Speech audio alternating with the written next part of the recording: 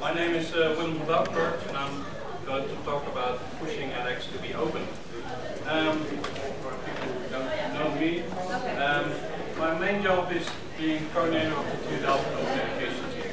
I'm responsible for our open courseware program and our MOOCs and a lot of other stuff around it. I'm also a board member of the Open Courseware Consortium, and I'm project leader of Open Courseware in Europe. So doing some stuff. My presentation is already online on SlideShare, and I'll tweet a lot, as you may have seen. And so if you have any questions afterwards, you can ask them there. Pushing to be open, I have to include this slide. My slide is a CC license, and I try to have correctly all the images. What I'm going to talk about is first what is open. I think we've heard a lot about it today. Something about what we're doing in Delft and open, and last about EdX and open. So what is open? What we have seen, especially around the MOOCs, is that they are rather limited in their definition of open. So it's open, but actually it is closed. We're here at Open Ed, and what we here always have talking about is the 4R model of David Wiley. So it's about free to use, to revise, remix, and redistribute. Most MOOCs stay with just free access. As TU Delft, we think that that's not enough. So what we're doing in Delft with Open is more than that. First of all, we made a portal about open.tudelft.nl that not only includes our education, but also our research initiatives and ICT departments. So we're doing open courseware, DelftX, but we're also publishing open journals, a lot of stuff is open access, and we also have people who are researching about open data. But also our ICT department is a researcher developing open source software. Recently we added an open API so that students can make apps with the data of the university. It's all focused on open. If we look at education, we have an image like this. Most important part of our university is campus education. We have around 18,000 students on campus, and that will be for a long time. It will be on-campus education will be the most important stuff. We have open courseware program. It's just the course materials, the same materials that are used in our regular classrooms. This year we started with the MOOCs, and we changed the content for that, and we're using that content also in our online distance education. So we started off with a couple of master programs, or courses of master programs, to attract students who can't make it to the campus. We look at the open courseware. We started with that in 2007. It was also the first year I came to the Open Ed conference. And now we have more than 120 courses online. A lot of visitors from all over the world. And with Open Courseware, we're not doing that alone. We're part of the Open Courseware Consortium. And the Open Courseware Consortium now already has more than 30,000 courses online. Almost 300 universities or institutions are publishing content there from all over the world in a lot of languages. So worldwide coverage there. I think much better than if you look at the MOOCs, current MOOC platforms, they're still limited to the Western world mostly. If we look at our MOOCs, we joined the EdX consortium. The first two MOOCs started in September and are finishing this month. So there are solar energy and introduction to water management. I left out the numbers because we don't talk about the numbers. And the next two will start in the spring of this year about next generation infrastructures and introduction to aeronautical engineering. And the third one will also start in the spring, and that's credit risk management. But I don't have it up yet. And from the beginning, when we started with EdX, and with joining EdX, we said we want to put an open license on our MOOCs, because that fits with our philosophy within our university. So we did. And so our courses are on a Creative Commons Attributed Non-Commercial Share Alike license. I know I rather would have had it only CC BY, so anyone can reuse it. But this is what we came up with. This is also the same license we're using for our OpenCourseWare program, so it was for us the easiest way to go. So the course is openly licensed. That's what it says. What we did is with EdX, the videos are on YouTube. And in YouTube you only have the two choices, or it is restricted, or it is CC BY. And we had some discussion, but we decided to do it CC BY. So we got further there. But because of a lot of limitations in using YouTube, we also offer all the videos in different formats, so anyone can download it regardless of your connection. When we started out, we only had the videos on YouTube and a full HD quality. But if you don't have a fast connection, you can watch the video.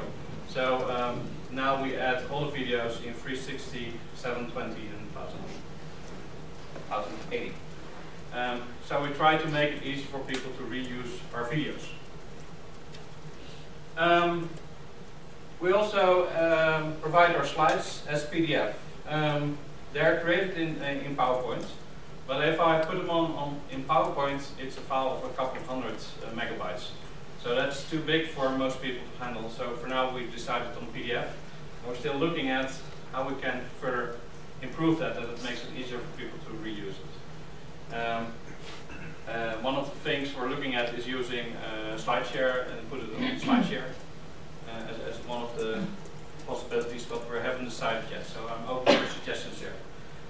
In one of the courses, we're also using a textbook, and unfortunately, that's still copyright protected.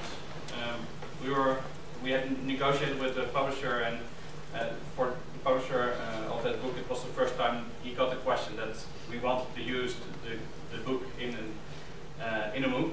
So already we had to convince him that he should do that. So we were allowed now to put the book online in a viewer that people can't officially download the book.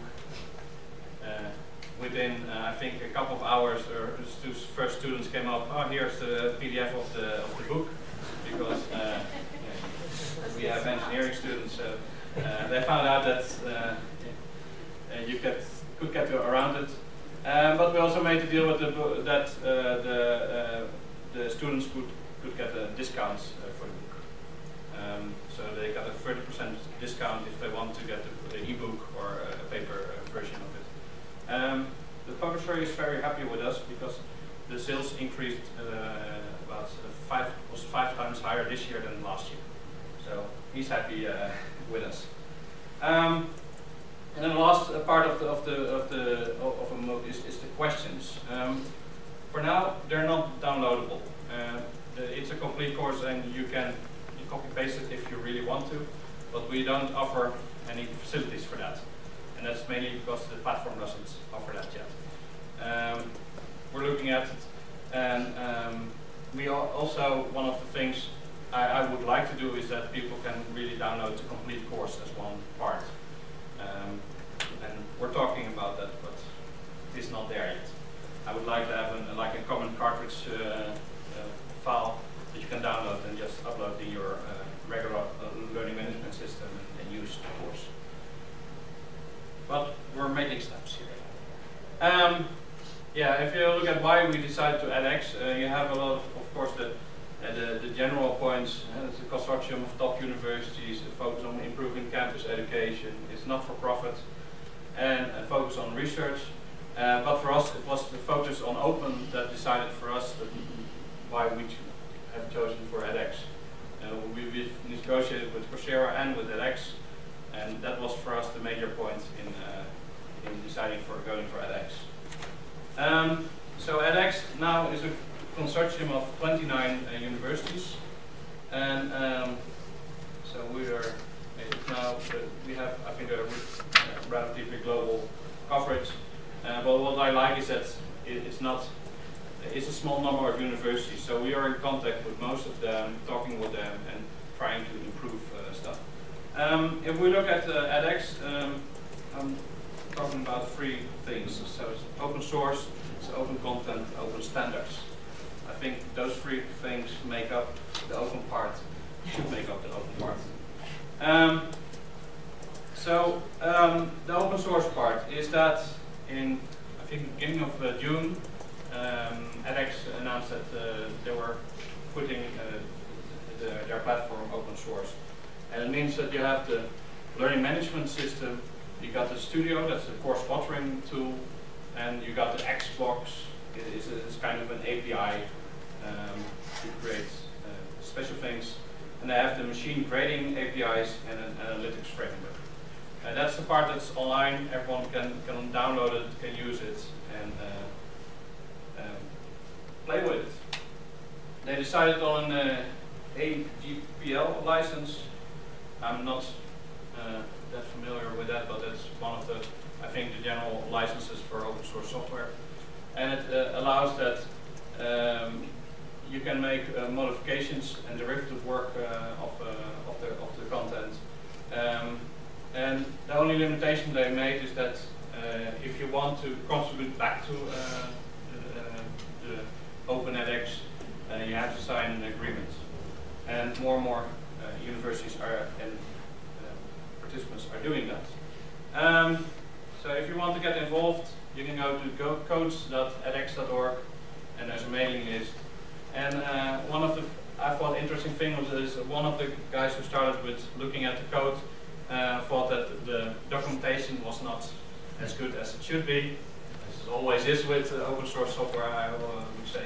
And he started a WordPress site with documentation about how to implement it and use it. I think that's really good initiatives. So who joined edX now with the development of the code? The first one I would like to mention is Google. Google had their own tool, open source tool, Google Course Builder, and Google decided we can better join together and develop together. It's much more powerful. And that's now the developers of Google are also working on the edX code. Another one is Stanford.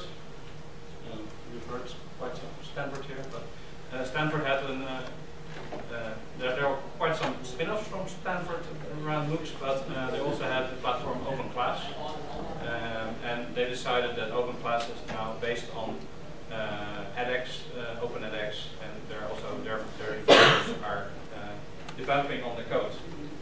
And of course, the different universities are participating in coding for it. I've got here a couple of names that specifically added code to it.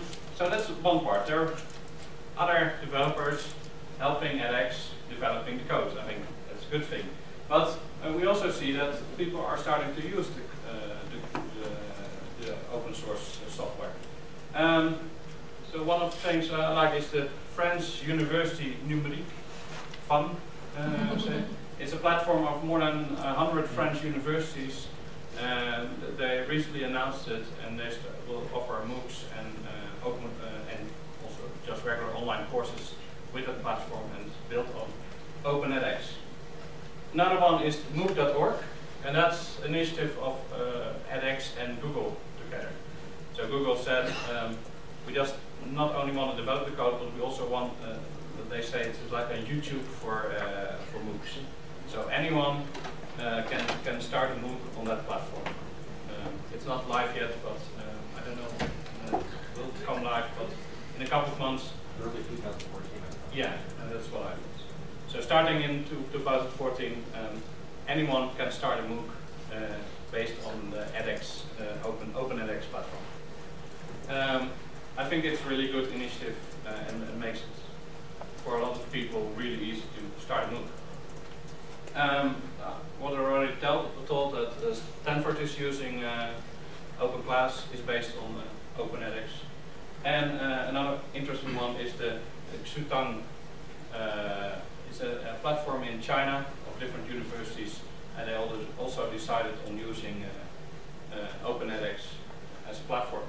And today there was an announcement that the Queen Rania Foundation is starting they call it EdRAC, a platform for Arabic MOOCs.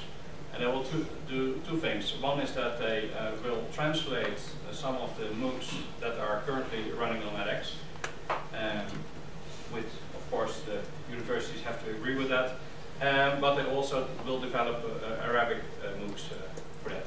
I think it's really, what you see here is that we get a global coverage here based on the open source platform, and I think that's really good. And I know edX is talking with more organizations about this, but I can't say yet names because it's not official yet.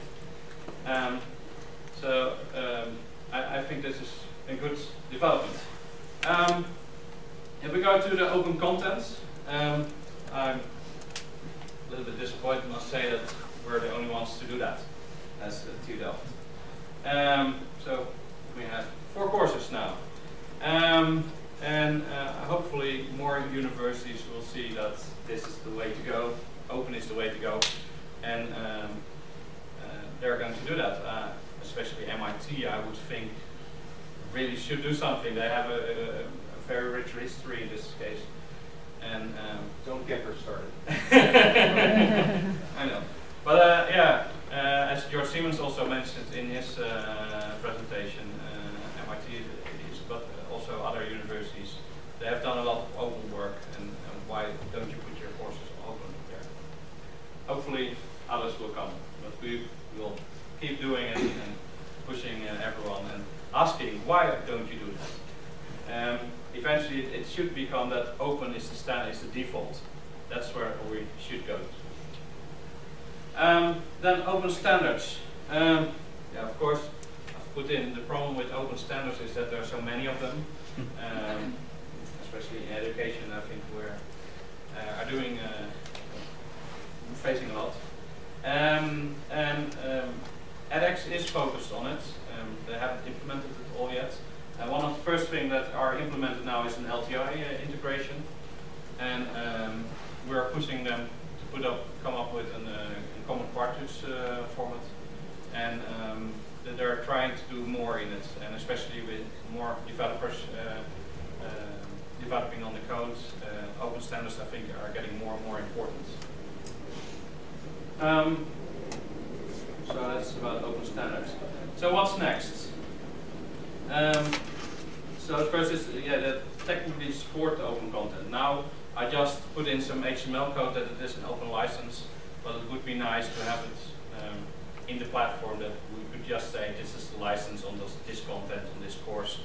It's not there yet, and we're talking about it. Second is that we want other courses from other universities also to be open, and extending support for open standards is important.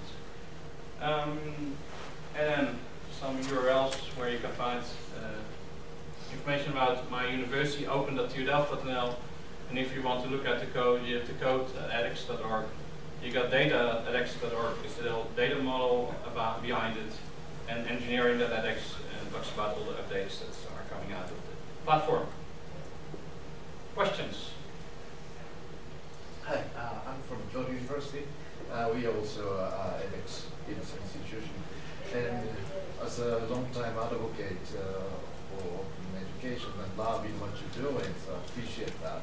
I have kind of devil's advocate in this kind of question here.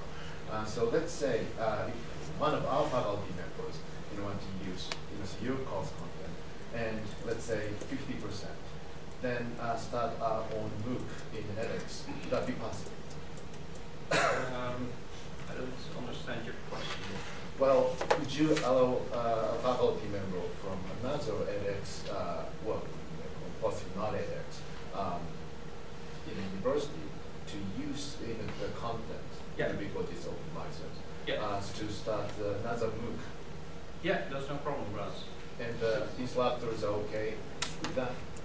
Yeah, one of my professors who did the solar energy course said, with this MOOC we've set like a standard course for solar energy, and I really would like that everyone would use this, because first of all we raise the level of information about solar energy, but also they will see TU Delft is setting the standard here, and so you should come to Delft to see what's going on. And so he's not afraid of it. He even sends out to anyone who wants it, he sends out his PowerPoint presentations. He says everyone can use it, it's no problem, as long as they mention my name. Can you talk about if there's been any difference in your experience with third-party content in the MOOC versus the OCW? Clearing third-party content? Is it the same experience? It's actually, we've noticed it's easier because people are much more aware what it is, and you get a much bigger audience. Mm-hmm. So making the case for a publisher is much easier. I think one of the first courses Anand did used the Book of Elsevier. Within 2 weeks after the course started, the book was worldwide sold out. However, that was not openly licensed.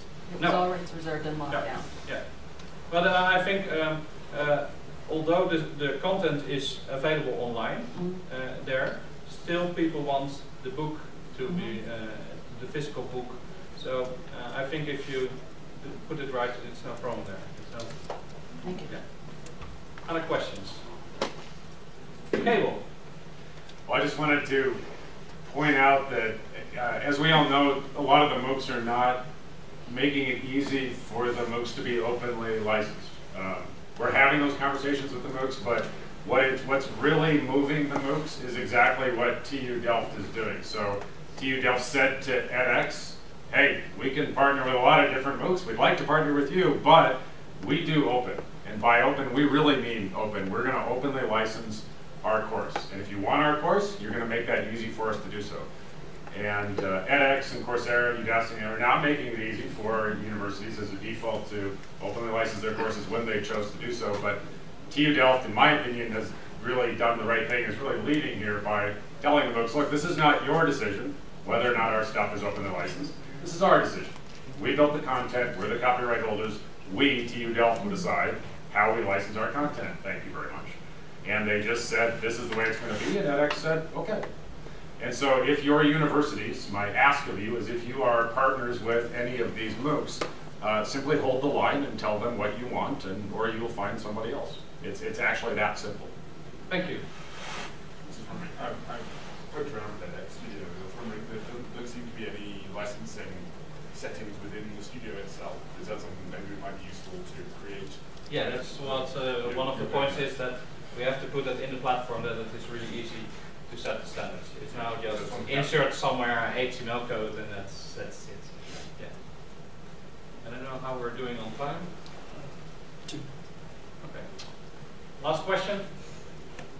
I'm curious why you didn't pick Canvas Network, because you could have done your openly licensed content and with the entire infrastructure and all centers built in. Because we are getting much more exposure doing it on edX. Okay. And for us it was a strategic choice to join edX. Joining MIT, Harvard, Berkeley, that's for us the league we want to play in as a university. So that's the difference. We also looked at like course sites, was also one of the alternatives, but yeah, we got our courses now. We started off with more than 50,000 students. Most campus courses and course sites courses don't get that. Last question? No? I would like to thank you. I've got here a couple of folders about open education at TU Delft.